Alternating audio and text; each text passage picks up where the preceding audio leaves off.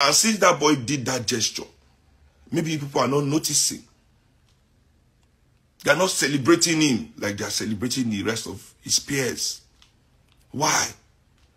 Davido told all of you, come and give me money to clear Rolls Royce. Did he have to lie? Because he knows if he tells them the truth, come and give me money for the poor children of Nigeria. Did he have to lie? Because he knows if he tells them the truth, come and give me money for the poor children of Nigeria. He knew none of them would give him that money. He knows that you won't give him. He had to lie. He used sense for them. Give me money for Rolls Royce.